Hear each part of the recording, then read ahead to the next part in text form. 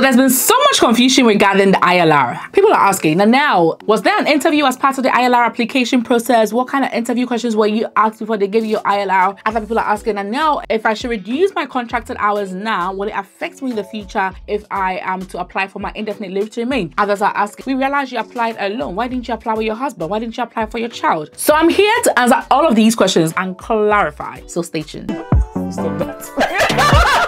Hi guys, welcome once again to my channel. My name is Anel Griselda. On this channel, I talk about nursing, migrating to the UK, opportunities for people to relocate abroad, and many other things, life in the UK as an immigrant. So if these are things that, interest you in any way, please do consider subscribing. Before I go ahead and answer some of these questions, let me say that I am not an immigration advisor. If you're looking for any specific solution to your problem, I would advise you contact qualified immigration advisor, okay? This is purely based on things I have read online, and I will be showing you everything that I have read. I'll be showing you the sources, and then also this is based on my experience and what I know. Okay, so do not let this replace professional immigration advice. Okay, again, let me also say that you do not want to skip any parts of this video, because this video is going to be value packed. I'm answering several questions that people do not understand, that are bothering several people, so you don't know which question is actually going to be of value to you. So please do not skip and send to as many friends as possible. Thank you. So this is as a result of me sharing my video about getting my ILR in the UK, and everybody was excited and happy for me,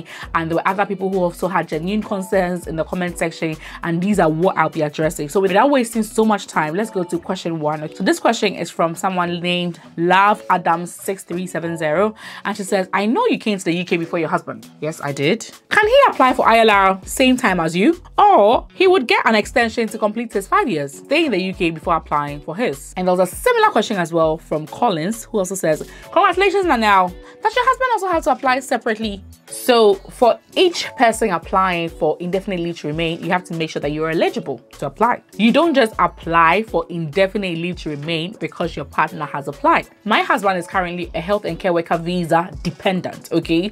So that's the kind of visa he is on, okay? So to be eligible to apply for indefinite leave to remain, he also has to meet certain requirements. This is from the gov.uk website, and I'll leave links in the description. It says you can include your partner and children on your application if they are eligible. That's the thing. You don't just apply because you are eligible. They also have to be eligible. It says your partner and children can apply separately at a later date. For example, if they are not eligible yet, they can continue to extend their visas as your skilled worker or tier 2 dependent even after you get indefinite leave to remain. So now my husband would have to keep extending his visa. For instance, if what he's on is expiring tomorrow, and let's say he's only been here 3 years, he has to extend it, and usually it's for another 3 years, okay? So and when he extends it for another 3 years and he lives 2 more years on that 3-year extension, because he has already lived 3 years, he now qualifies for the 5-year period. You understand? Your dependents would have to keep extending their visa until they reach the 5 years, okay, before they are eligible to apply. If you were settled before you got married to them, it's a different thing altogether. If you got your ILR before you even married, now they apply to be a dependent of someone who's settled. That's a different thing altogether. So now eligibility for the partners. Your partner may qualify if all the following apply, not some. All. 1, they have permission to be in the UK as your partner as a dependent on your visa. So he already, like for instance, my husband already has a dependent visa, so he takes this box.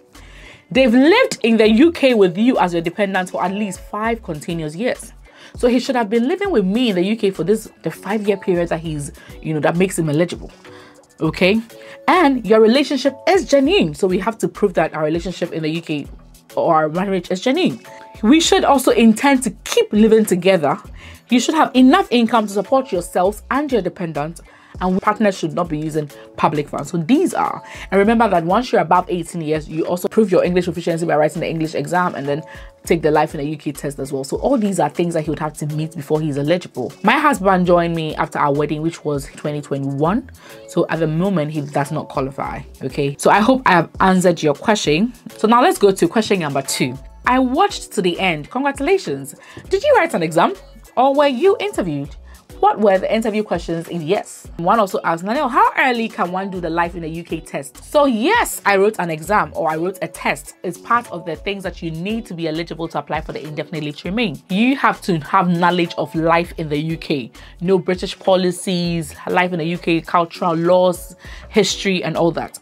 And there's an exam called Life in the UK test, and I have made a detailed video on how you can pass in less than 10 minutes. Even if you don't think you're writing it now, just go and save that video somewhere so that when it's time, you don't have to go through all these over 300 videos on my page struggling to find it, okay? An interview, there's absolutely no interview, okay? The only thing I did was a biometric appointment where, you know, they check all your fingerprints, but there was no interview, so I don't have any questions for you, okay? And someone is also asking, how early can you do the life in the UK test, Nanel? So even if you came to the UK today as a nurse or on any kind of visa that leads to permanent residency, you can do your life in the UK test. So when you pass the exam, there's a reference number that they give you. You only have to make sure that you are keeping the reference number safe, because 5 years later or 2 years later or 3 years later, when you're applying for your indefinite leave to remain, they would ask you to provide the reference number for your life in the UK test if you have passed. And if you watched my detailed video where I gave the step-by-step guide on how I filled my ILR application form, you will know that this was asked because I stated it in that video and I answered it in that video. I'll leave all videos and all links in the description. So yeah, you can write it.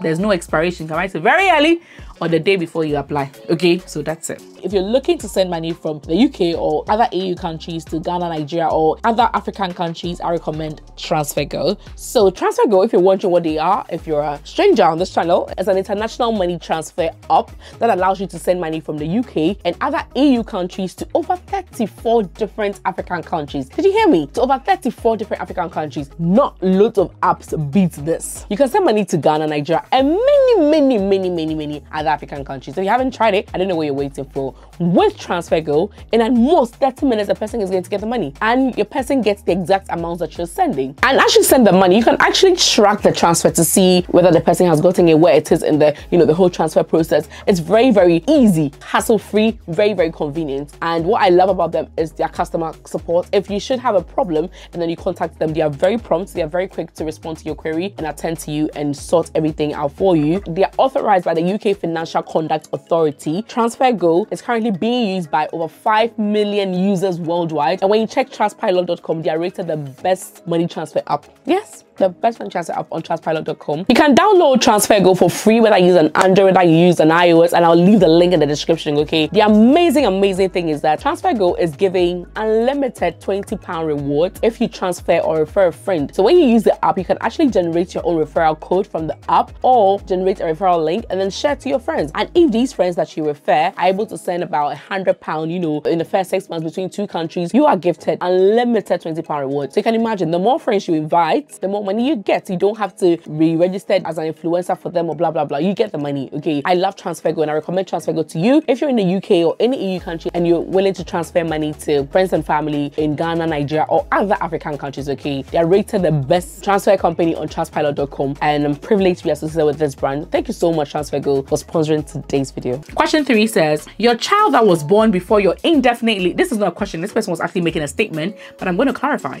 This person says, your child that was born before your indefinite leave will need to apply for citizenship before they get a passport. The ones who are born after will automatically get British even before your British passport.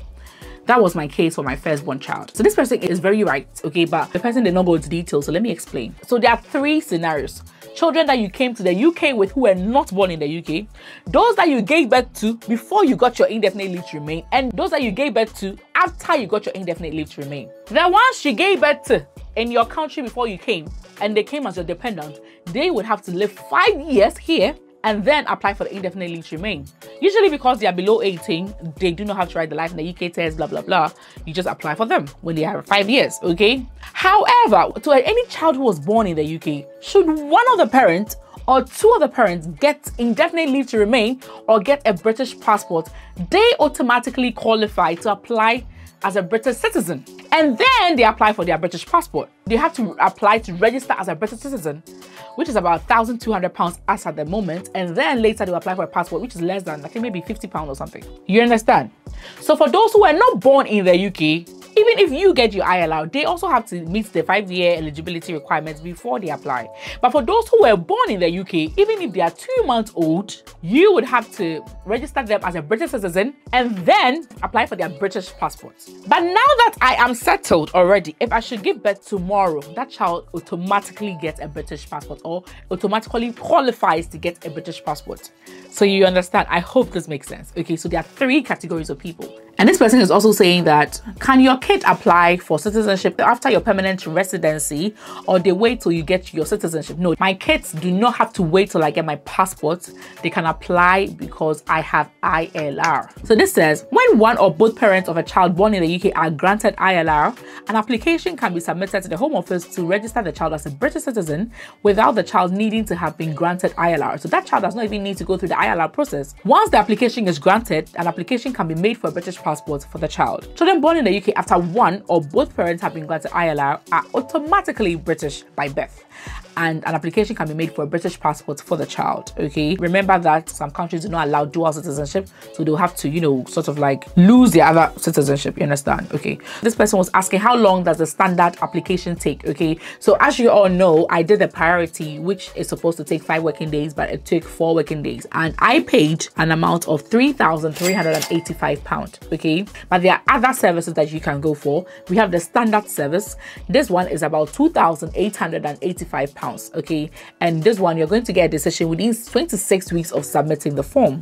And then we have super priority. This one, they said you are going to get a decision by the next working day, and it is £3,885 per application. All these figures, I'll leave them on the screen, is per application. They start counting the day after your biometrics, not when you submit the online application. It is after the biometrics. Okay. And somebody asked me that I couldn't find the question to post here, but the person was asking how long the standard really takes. They said you are going to get a decision within 26 weeks, but this person commented in the comment section. This person says, congrats Nanel, I received my indefinite leave to remain BRP as well 2 weeks ago. I did the standard service, so this person did not go for priority or super priority. I applied 26th August and got my decision October 23rd.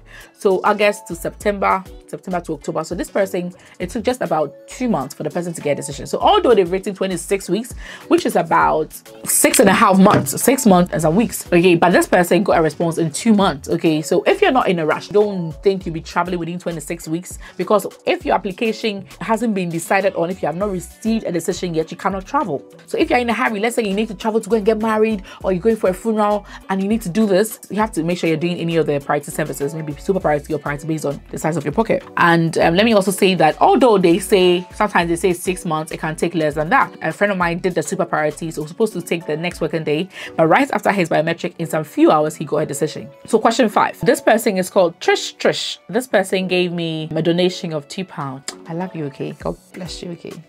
So this person says, congratulations, was that amount you paid for priority service for the whole family? Trish, I wish it was. It's for just me. It's for a single application. Thank you so much for watching. Bye.